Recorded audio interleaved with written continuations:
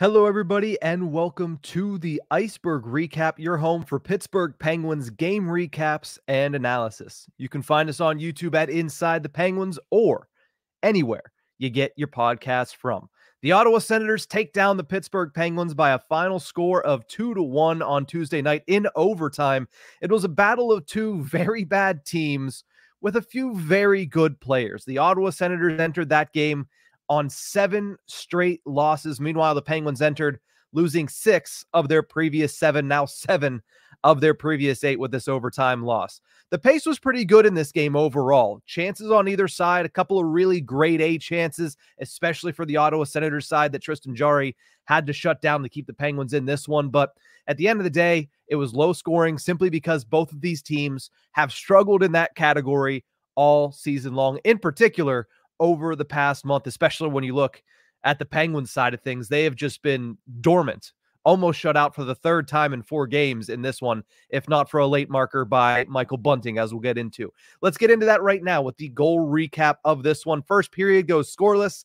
Second period is the same. Third period, it looks like Ottawa could have scored 3 or 4 goals in that final frame, but instead they only score 1. Coming from Jake Sanderson, his 8th of the season. Assists go to Matthew Joseph and Claude Giroux. Sanderson got the puck in the middle of the zone and just basically walked right down Main Street, facing Tristan Jarry and being able to beat him to make it 1-0 in favor of the Ottawa Senators. Now, they did score a goal earlier, but the Penguins video staff was at it again. They were able to get the goal reversed on goaltender interference. I'm not exactly sure if it was. That's obviously a questionable call there, but, you know, it ended up in the Penguins' favor. They ended up getting it back to 0-0 for the time being. Ottawa takes the lead on the Sanderson goal, and it looked like, I mentioned, it looked like it was going to be another shutout. The Penguins weren't getting a lot of traffic in front of Jonas Korpisalo. They weren't getting a lot of opportunities directly in front of them, not a lot of rebound chances for the entire game for the Penguins. There was a lot of puck possession time in the late stages of that third period for the Penguins, but there wasn't a lot of scoring chances. Finally, with the goaltender pulled, Michael Bunting scores his first goal as a member of the Pittsburgh Penguins, his 14th goal of the season. Erik Karlsson gets his 36th assist, and Evgeny Malkin picks up the secondary assist for his 31st. Game tied with 20 seconds to go. Malkin had it at the point, gave it over to Karlsson on the left half wall, and he shot it towards the net, or excuse me, Malkin shot it towards Karlsson, who deflected it on towards the net, and Michael Bunting was able to hammer it home in his office, something that, you know, Penguins fans haven't really had since Patrick Hornqvist. Not saying that Bunting is going to have a same effect, but he does do a lot of his work in the similar areas. He is pesky, he gets on people's nerves, and he scores goals from in front of the net. He does so in this one, his first as a member of the Penguins, and a huge one because he gets the Penguins a point in the standings. That is their stated goal, is to continue winning games. I know there's a lot of people out there that would hope that they would just lose games and get closer to getting Macklin Celebrini. But hey, for the entertainment sake of this, a tie game heading into overtime, and one of the most entertaining overtimes that we have seen from the Pittsburgh Penguins in a long time. Now, of course, that automatically favors the other team because the Penguins aren't really good at playing that high-flying style of hockey, especially in the extra frame, and ended up biting them in the butt. Drake Batherson scores, making it a 2-1 victory for the Ottawa Senators. Batherson's 23rd goal of the season. Assists go to Tim Stützle, his 44th, and Jake Sanderson, who finishes with a 2-point game. And that's where things stood, obviously, after overtime, 2-1 in favor of the Ottawa Senators. The Penguins get swept by the Senators this season, losing all 3 games, 2 of them in extra time, but the other one was a 5-2 loss on home ice. And I don't know why, but the Penguins, they just can't seem to get over these young, pesky Ottawa Senators. They have their number. But let's move over to the 3 stars of the game in this one. The third star is going to be a trio of players. I'm going to give it to the Penguins' first line. Brian Rust, Sidney Crosby, and Michael Bunting.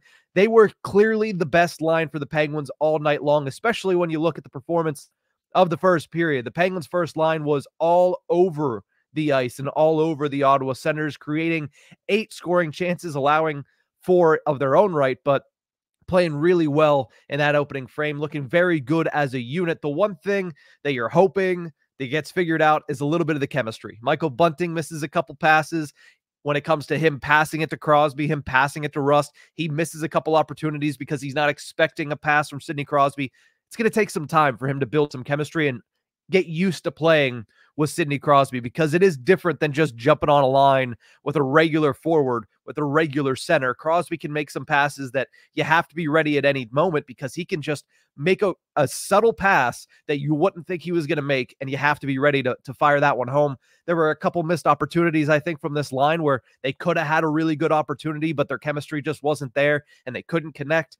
That's going to build over time. This was only their, third game together to this point. So it's going to take some time to build a little bit of chemistry for Michael Bunting and Sidney Crosby and Brian Rust. But there were some shifts where they just looked absolutely dominant on the ice. Now, again, it's the Ottawa Senators, but you got to take what you can at this point of the season if you're the Penguins, and a little bit of progress from Bunting, Crosby, and Rust goes a long way. So a nice game for that trio. Second star of the game in this one, Joonas Korpisalo. A busy night when it comes to the total number of shots, 34 saves on 35 shots. He was able to stay square, give up little in way of rebounds. But again, and I've mentioned this in the past, whenever the Penguins are coming at you from the perimeter, they're not really getting in front of you. They're not really getting in your house, Michael Bunting aside.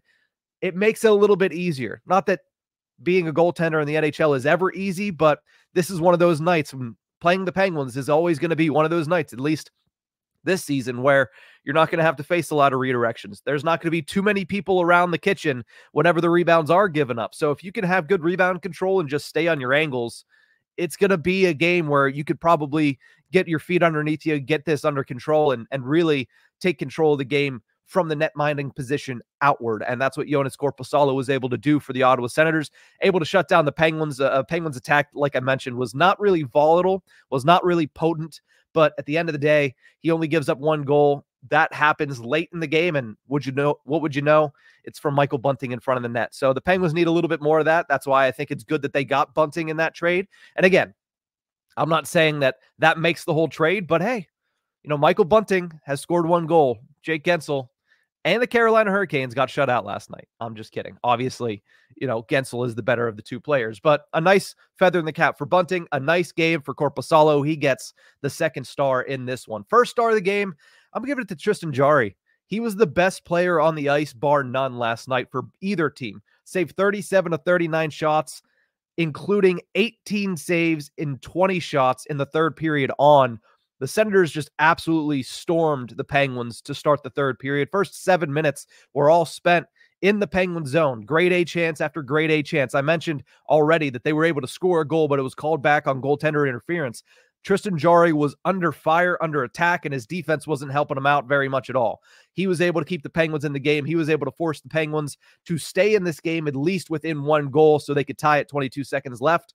And let's be honest, he gave him a couple opportunities in overtime too. He made a couple of nice saves until finally he's trying to take the shooter, a really long cross ice pass. He's just not able to get the whole way over, and Drake Batherson puts it in the back of the net. But a nice night again for Tristan Jarry. His season has been still flying under the radar somehow. We've talked about it so often, but I don't think enough people recognize how good Tristan Jarry's been this year. He's had his, bad games. He's had his flubs. He's had his rough patches of 2 or 3 games, but the overwhelming result has been a very solid performance from Tristan Jarry behind a very, very weak defense in the Pittsburgh Penguins blue line. But a solid night for Jarry. He gets the first star in a losing effort. But the Penguins, at the end of the day, man, they have so many issues right now. 7 losses in 8 games. They continue to say that the playoffs are still within reach. I get it. Mathematically, you're not eliminated, and you're going from being dead serious, taking everything literal, correct. They're still not eliminated from playoff contention, but the odds are very, very small, less than a 10% chance that they're able to come back and make the playoffs, especially when you consider that 10% chance is if they can turn things around and start winning hockey games. They've lost 7 of their last 8 and haven't looked particularly good in really any of them. So it's a long hill to climb, but there are some positives to take upon, and my final thoughts is going to touch on one of those positives. Penguins get Drew O'Connor back from a concussion, and he looked good.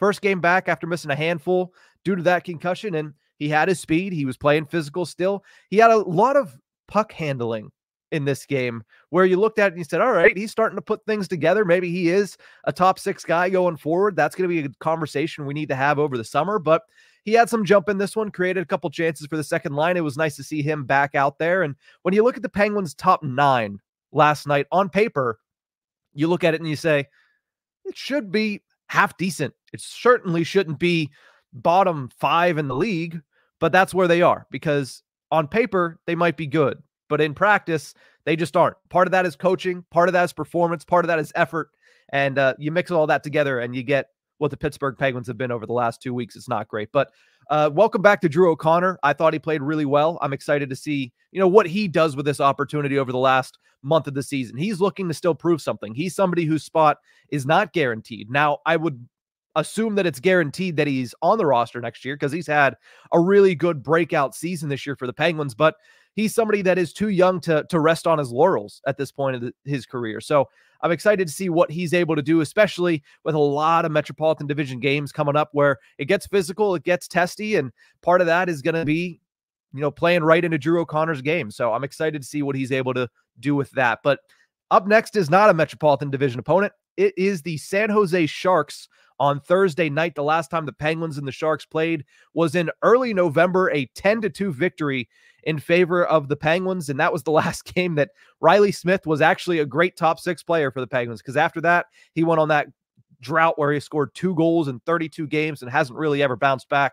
So maybe this gets Riley Smith back on track for the last quarter of the season or the last month of the season. But Penguins taking on a San Jose Sharks team that is below them in the standings. We'll see another battle of bad teams with, I don't even know. There was a couple good players on the Sharks, but, the Penguins and the Sharks, both pretty bad teams. So it'll be interesting to see how this one plays out on Thursday at PPG Paints Arena. But that's going to do it for this episode of the Ice-Burgh Recap. Thank you guys so much for tuning in. And remember, you can find us on YouTube at Inside the Penguins or anywhere you get your podcasts from.